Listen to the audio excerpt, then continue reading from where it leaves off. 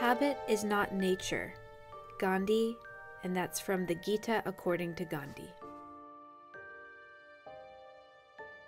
Our natural state would be one of complete spontaneity, where we respond in a fresh way to every event, every interaction, every person, and there be nothing habitual. Now, of course, that doesn't mean we should get rid of habits. He's just trying to point out that we can exercise discriminating control over our habits.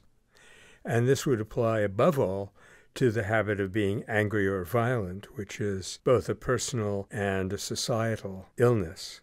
There is some kind of impulse inside of us that leads to it, but expressing it in a violent, destructive way, that is habit, and that can be retrained.